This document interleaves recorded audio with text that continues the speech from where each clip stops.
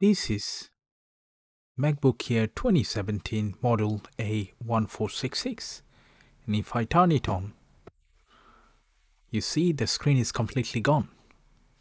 So everything is fine except the screen. So today we're going to replace it.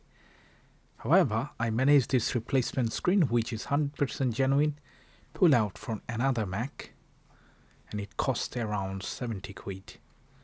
Okay, as you can see, there are two connectors, three connectors in total: camera, Wi-Fi antenna, and the LCD connector. So first thing that we need to do, we need to press and hold the power button to switch it off, and then of course we need some tools to do that.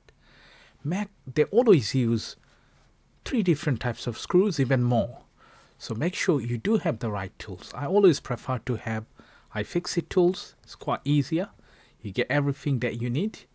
But if you want to pay less and get the tools, then you can just buy from eBay or Amazon set of screwdriver for MacBook, and that should be fine.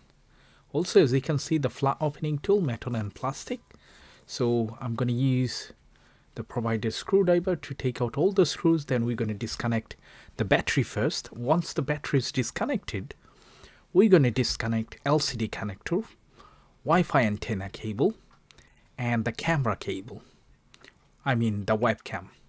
So once we remove that, then we'll be able to take out another 336 screws from the hinges, and we can pull this off and repeat what we done. So here is the number for the screwdriver. You can see this video is going to be quite long.